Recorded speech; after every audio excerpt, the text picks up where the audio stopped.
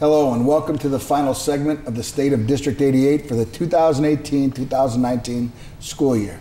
I'm Dr. Scott Helton, Superintendent of District 88, and I thank you for joining us today. This ongoing segment features the news and success of District 88, which is comprised of Addison Trail and Willowbrook High Schools. We look forward to sharing with you the great accomplishments of your hometown high schools through this program.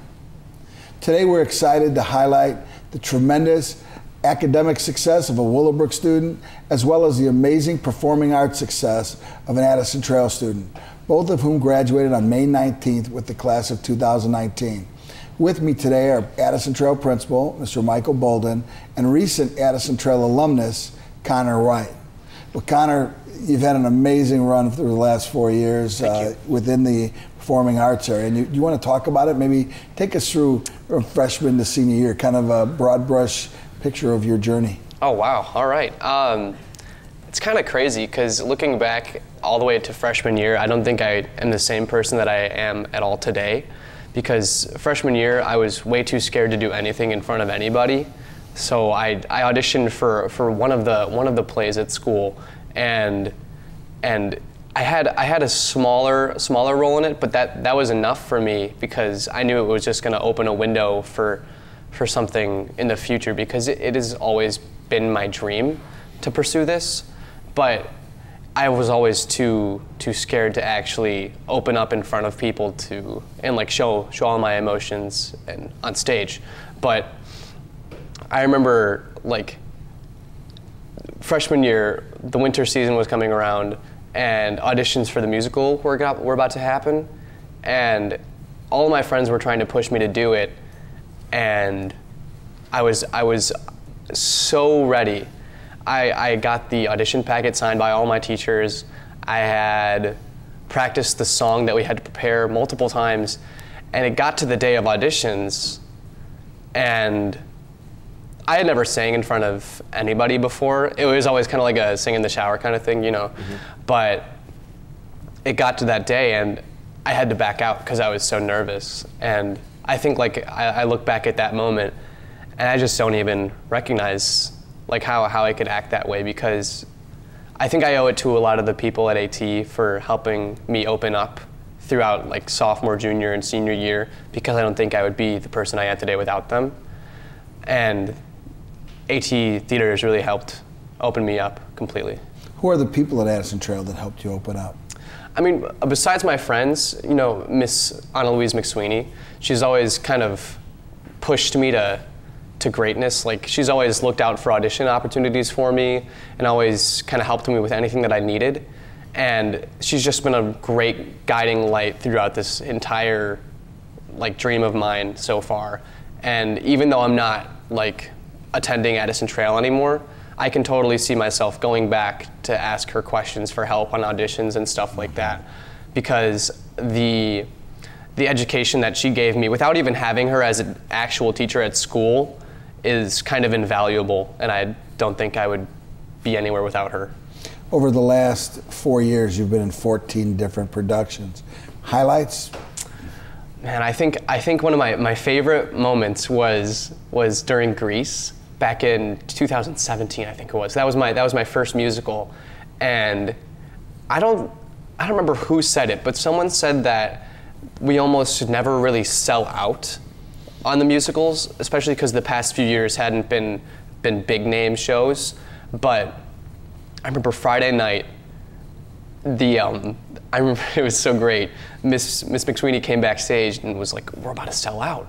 We're about to sell all of the seats in the theater." And my first thought was, "What if my parents aren't here?" But they were. but that's not what it was. I just remember after performing Grease Lightning, which was probably my favorite part of the show, the audience erupted in applause, and it was the most rewarding feeling that I've ever felt in my life, because I didn't know that an audience could be riled up. I mean, I'm sure it had to do with, like, it was Grease, so all that nostalgia came back and everyone in the audience, but that moment that the song ended, the lights froze on everybody on stage, and the audience just started clapping was probably the best moment of theater in high school for me. Then you also had roles as Don Lockwood in Singing in the Rain, and this year was pretty special too, right? Yeah, this year Newsies was probably my favorite show that we've ever done at AT or in my career so far, because it kind of taught me a lot of valuable lessons about life, because the character that I played, Jack Kelly, he's always trying to like run away from every single hard situation that comes into his life that he has to play through.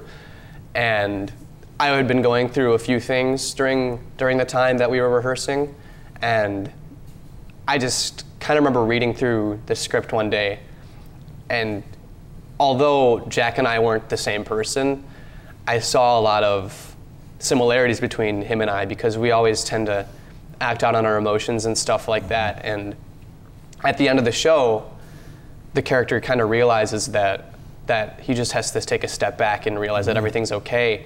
And so every single moment that we got to perform that show at that scene, it was really like heartwarming for me, and it was just great. And that show just has such a special place in my heart.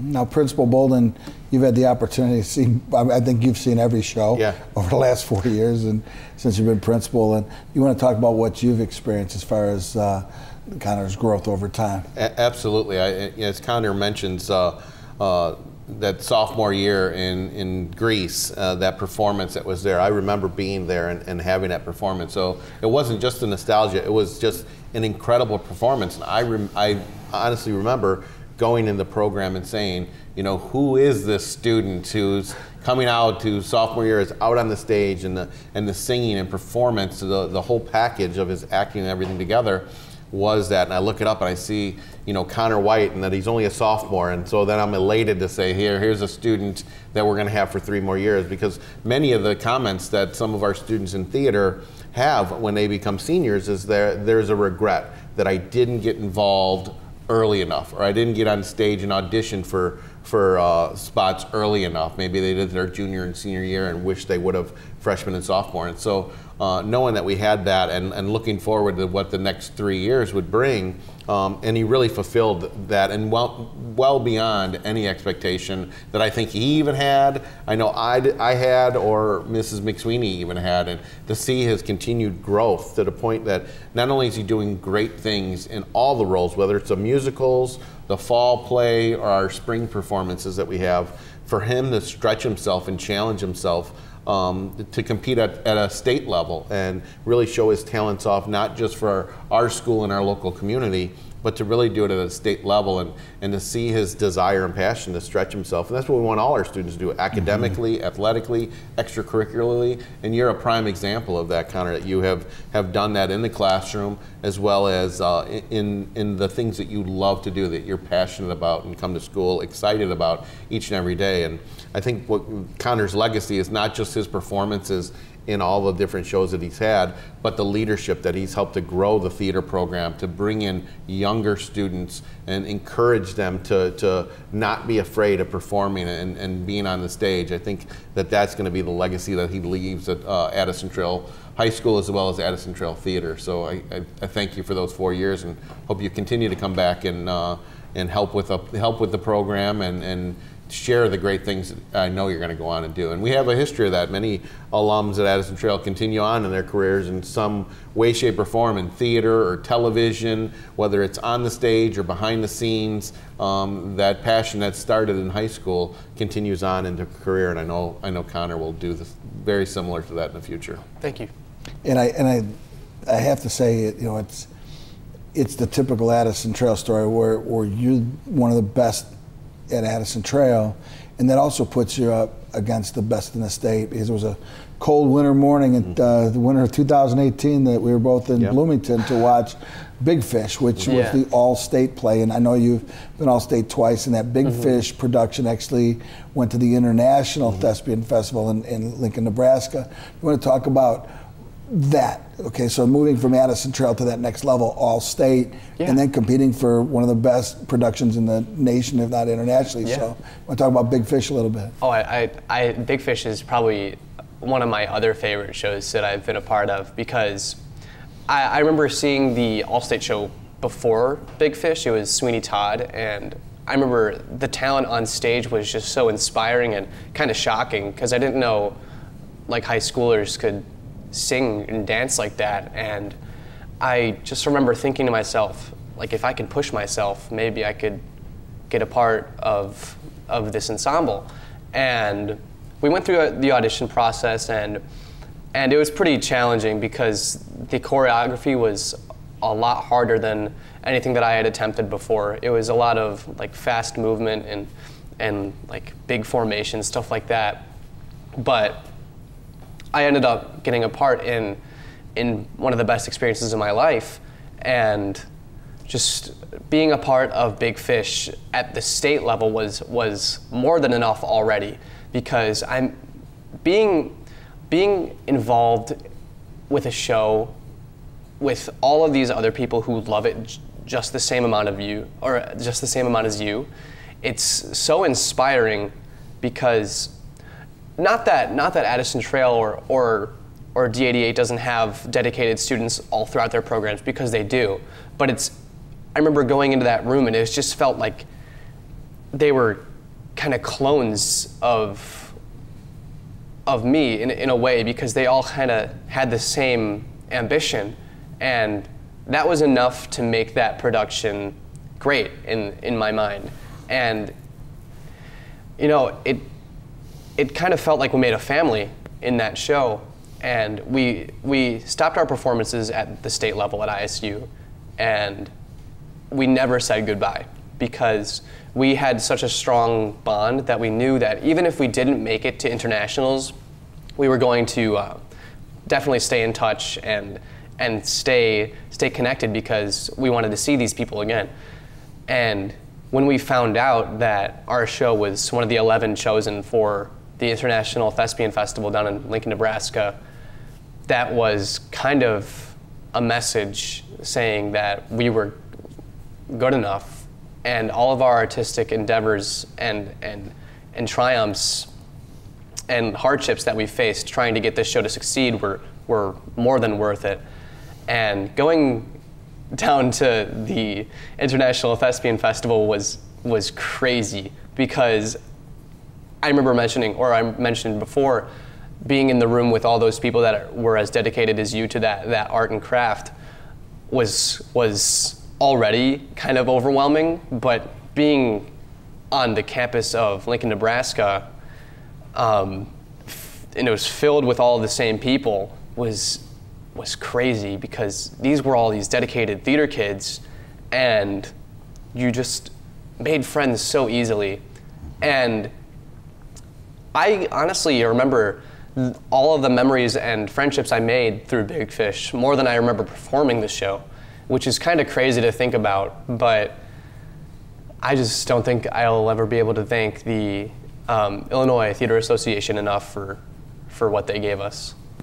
Excellent. Well, not only were you All-State once, but you were All-State twice, because you got to perform in the Heights this year. Mm-hmm. And also you had a special experience late in the spring with the Broadway in Chicago's Illinois High School Musical Theater Award. Do you want to talk about that experience? Yeah. So I remember finishing up Newsies, and I had been a part of the Illinois High School Musical Theater Awards the year prior for Don Lockwood, but I kind of used that year as a warm-up for what I hoped I could have accomplished this year, and I kind of did.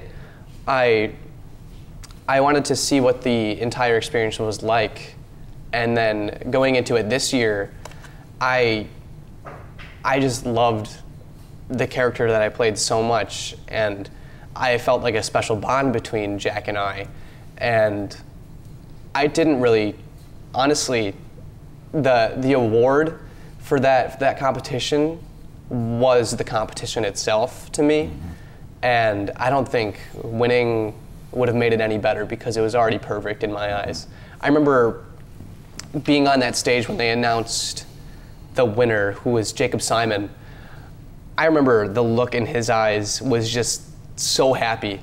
He had just been like engulfed in this positivity, and just looking at him was the most rewarding thing that I've ever seen. and related to the IHSMTA awards, because he was just so happy to receive that award, and I don't think anyone else deserved it, regardless of how hard I tried. Well, you've had an amazing career, both the local level at Addison High School and then the state and the national level. What's next? You know, I'm going to COD to get my gen eds done before I can transfer on to any bigger university, just because I think it's the most sound and safe way and route to go. But I will be taking private lessons for singing, dancing, and acting, all that stuff, so I can stay on track with others my age who are trying to accomplish the same thing as I, or as myself. So I don't think it's a setback. A lot of people will view going to community college as a setback for their dreams or what they want to accomplish, but I don't think that's the case at all. No, I mean, we're very lucky in DuPage County. We have one of the finest community colleges in the country, and they've got a spectacular performing arts program also. So on behalf of District 88, the building administration, Board of Education, I'd like to congratulate you for your great success. Thank you. And we'll be right back to highlight the outstanding academic accomplishments of a Willowbrook student. Welcome back. With me now are Willowbrook Principal Dr. Daniel Kraus and Willowbrook alumnus Jackson Hathaway. How about that, Willowbrook alumnus now, huh, Jackson? It's crazy. Congratulations on an incredible four-year career, and we're here to talk about your academic success. You're getting ready to go off to Annapolis. You're going to be working educationally or academically at the United States Naval Academy, so congratulations on that. Thank you very much. I'd like to have you talk about, though, your 4 years in preparing for this incredible appointment. So. Well, what's kind of crazy is, like, a lot of people, like, when I talk about Annapolis and when I talk about, like, oh, what inspired you, like, I'll say, well, both my parents were in the Navy, and, like, they met in the Navy. That's how, like, they got married, and that's kind of how my whole story started. But really, like, even though that's the case, I didn't really start thinking about Annapolis till earlier this year, or later 2018. So later in your junior year, you started thinking about it. Because I was looking at my college search, and I was like, well, my parents were in the Navy, and, like, you know, there's West Point, but there's also, like, Annapolis, so maybe it'd be a good shot to apply there. And, you know, when I started looking at my transcript, thinking about the courses I've taken, I was like, oh, maybe I have a decent shot at getting in there. So I started the application process, started getting to work on it, and, you know, just couple crazy months later, now here I am, about to leave in a month to go start my training. And it's just something that I never really dreamed of it by freshman year, but it's a really big surprise, not in a bad way, but in a really good way. And that's something, you know, I'm really glad about. What other colleges were on your list at the end of your junior year? So basically, I was always wanting to be a lawyer. I always loved arguing. I always loved debating, the good and the bad parts that come with that. But so I had a lot of Ivy Leagues. I applied to Harvard, Yale, Columbia. I applied to U of I, and U of I actually gave me a pretty good offer. It was between U of I and the Academy. But in the end, the Academy won out just because it was such a well-rounded offer, gave me a really great education, and I had a secured job going out of it.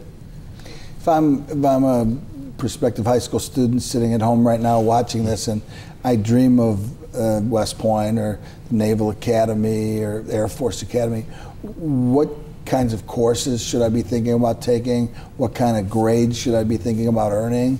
You want to share that with us? Oh, definitely. So, you know, West Point, all the service academies, West Point, Annapolis, you know, Boulder, or not Boulder, Colorado Springs, they're all great schools, but really, like, what they've been focusing on in these most recent years is engineering. So, like, even though I personally am going to major in political science and I'm going to take a social studies coursework, I still took AP science courses junior and senior year. I took another advanced physics course senior year, even though I didn't have to, just because they're really looking for people, despite whatever you're going into, they want people that are talented in engineering and math that at least understand what they're getting into, because in the military, especially in our modern era, you know, even regardless of whatever you're working for in the military, whether you're a pilot, whether you're a surface officer, you're gonna need to know, like, engineering and science and, like, how that applies to, like, what your job is. So, like, with coursework, you're definitely gonna wanna take advanced science courses, advanced physics, chemistry, stuff like that. And grades, you know, it kind of goes without saying, you got to really apply yourself as hard as you can in classes. You got to get the best grades that you can. And that doesn't mean like putting tons of pressure on yourself to get 95s in all your classes, get all A's. Like it's really okay to get like B here or there. You don't have to like really stress about it. You know, as long as you're trying your hardest and getting the highest grades that you can, and it's really showing in your transcript that you're putting in your utmost effort, then, you know, I think you're setting yourself up in a good place. And if you're thinking about it, whenever you start thinking about it, that's when you got to start really applying yourself.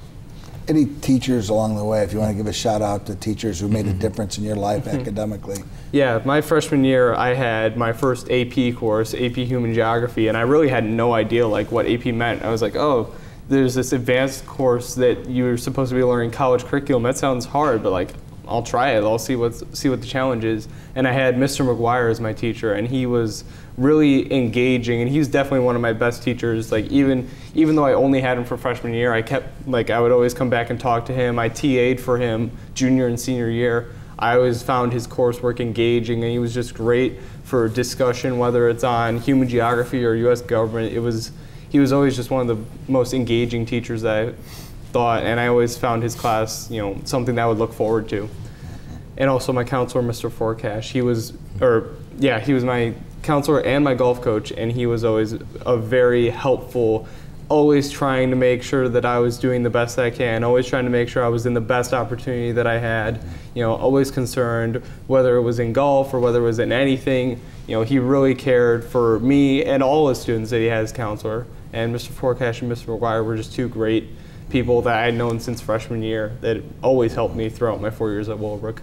Dr. Kraus, how about a principal's perspective, watching the amazing growth of a young student into a very, somebody who challenges themselves and moves to that next level and puts himself amongst the best in the state, country, and world? Well, I think, you know, Jackson, your words speak in your actions, and your work has spoken for itself. You know, you have talked about being a well-rounded student and what the academies look for, and we know that, you know, when you serve our country, the pride that all of us feel, knowing that you're going that route. But I think most importantly, it's been how Jackson models for others. I've seen you at countless, not just in the hallways or in classrooms, but in large award ceremonies, speaking to, you know, 1,000 people at a time.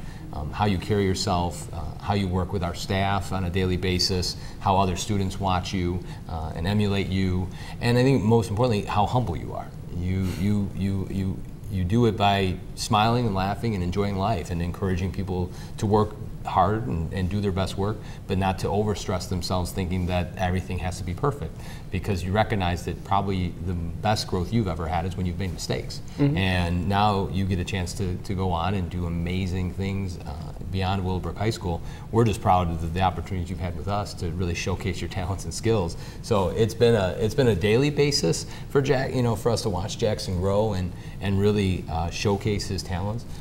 We're all very excited for what's next. Dr. Kraus, there was a moment this spring where you shared some information that was just incredible. You know, placing Jackson not only in the state, nationally, but also like worldwide. Do you want to talk about that? So, you know, we take pride in the fact that we offer an amazing curriculum in District 88 and opportunities for students to take a multitude of classes, whether it be advanced placement, dual credit, in essence trying to give you a post-secondary, post-high school experience while you're still with us, because we feel like that's the best support.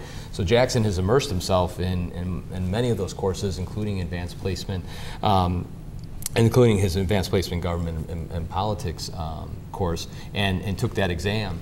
And you know, we do have students who earn 5s on their exams, and Jackson is which is no the top score. 5 is right. Best score you can get in an advanced placement exam. So 1 through 5, and 5 being the best, the highest score that you can earn.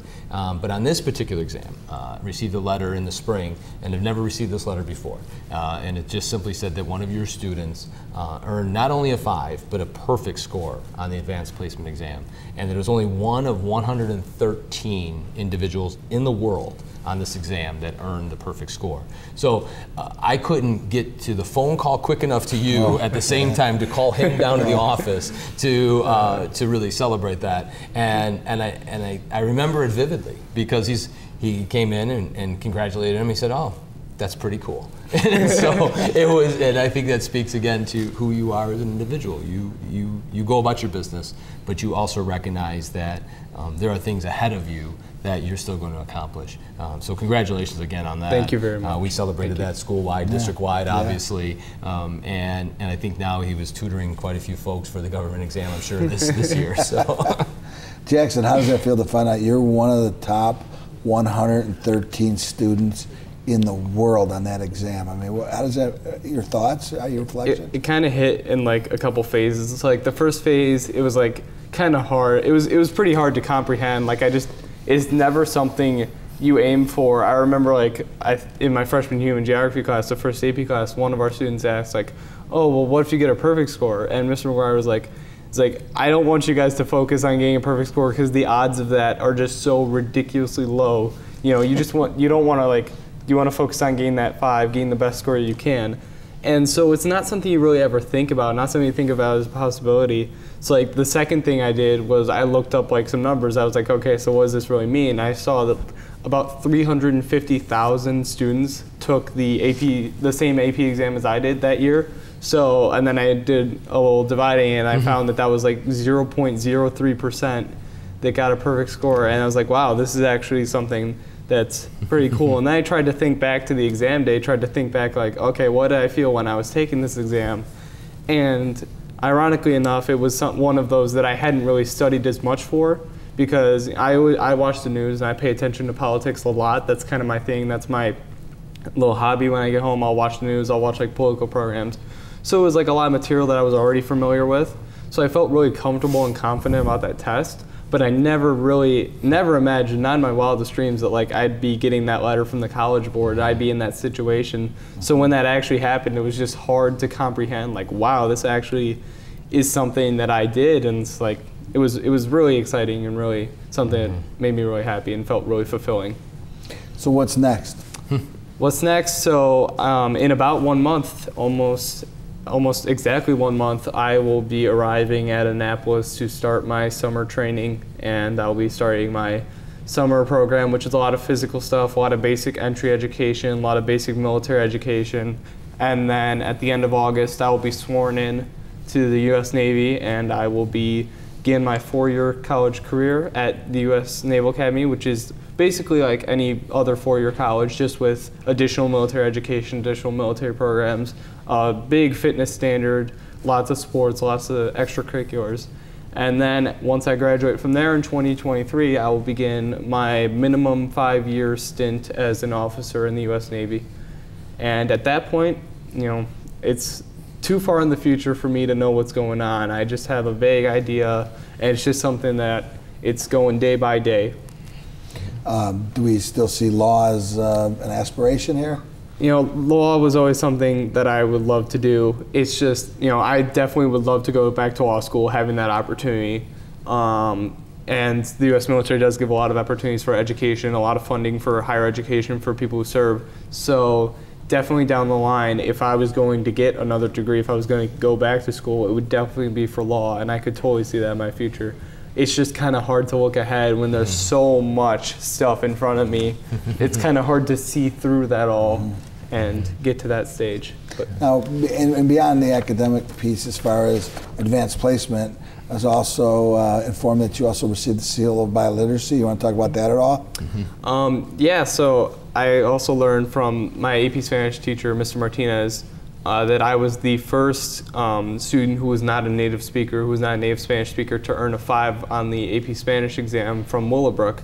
And I thought that was pretty cool, but that also meant that I had qualified for the Seal of Bioliteracy, which was something that was very nice to receive. It, you know, showed up on my diploma. It was definitely a nice accreditation to have. I will definitely be brushing up on my Spanish skills as I enter the academy. So, any other languages in your future? I definitely want to perfect, like, even though I got that score and I got that seal, my Spanish skills are not quite where I want them to be. So I feel like I'm going to continue maybe a year or two of Spanish, and then after that I would like to learn Arabic.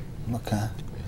Dr. Kraus, any reflections? You know, I think we look back, you know, Jackson, on your high school career, and you're sort of the example when we say to students to make the most of the opportunities you have.